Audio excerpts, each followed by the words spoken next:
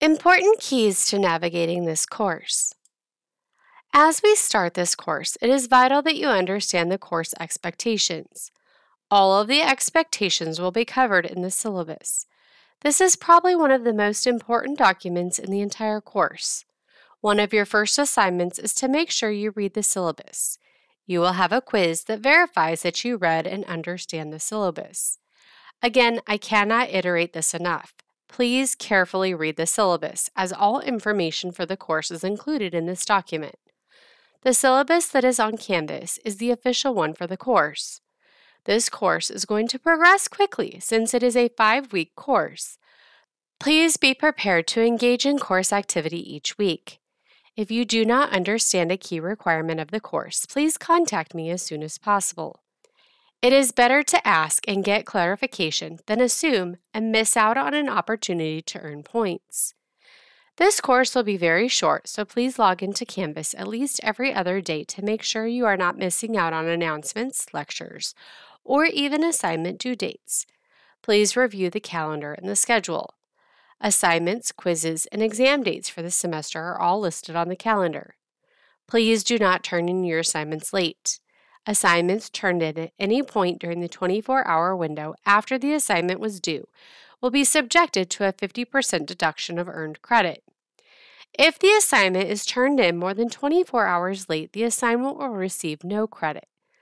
Please make sure that you are aware of assignment due dates and are meeting all deadlines. Please watch the online lectures and take notes. I would also encourage you to read the textbook and its corresponding chapters, as the information in the chapters and the lectures will assist you with quizzes, exams, assignments, and discussions. Please participate in thoughtful discussion topics when assigned. Please be courteous to your classmates and show them respect, even if you disagree with them. I know many of you are very close because you've had previous classes together. However, that is no excuse for treating someone poorly in this course. Everyone deserves respect, and each of us has a unique perspective and brings something different to this course. So please be mindful of that. Please note that the Psychological Strategies for Athletic Training textbook by Granquist, Hampson Utley, Kino, and Stiller-Ostrowski is required for this course. If you have not yet purchased the book, I would recommend that you either find it online or purchase the text at the university bookstore. I believe this text is also available in the university library, or you can borrow it from a friend. You will need this text when the course begins. We will be utilizing this textbook quite a bit during our course. This textbook most frequently focuses on the psychology from a clinician standpoint.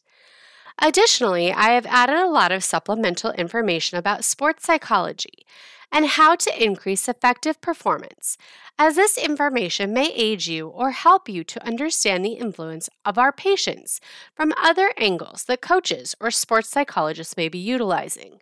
These tools may also help you to connect with your patients in the rehabilitation setting as well. Further, athletic trainers are great at taking care of others, but sometimes we forget to practice self-care. In 2019-2020, approximately 20.78% of all adults were experiencing a mental illness. That is the equivalent to over 50 million Americans.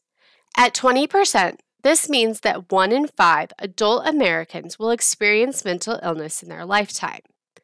In some communities, athletic trainers are the primary source of information for healthcare, and this includes mental and behavioral health concerns. Even with additional resources, we as athletic trainers are often the closest person to our patients and can help provide holistic care, and therefore, this aspect of our profession is extremely important. One last thing with this textbook. Please note that you do not need the Davis Plus code in your textbook, so you are free to purchase this as a digital resource. We will cover many of the chapters in the textbook, and those will be labeled as such. Any supplemental material will be labeled as supplemental. I will try to provide as many resources as possible for the supplemental information to make it easier on you. This is a tentative schedule for this semester. Please make sure that you plan accordingly. And I would highly encourage you to print off this document, which can be found under the Syllabus tab on Canvas and within the syllabus itself. This can help you to stay on track for the semester. Good luck and let's have a great semester. We're going to hit the ground running. 5 weeks will go by quickly, so please be sure to keep on top of your studies and do not fall behind. Remember, I am here to help, so please reach out to me if you need anything during this course. I will see you all again in person very soon, but enjoy the time we have together online.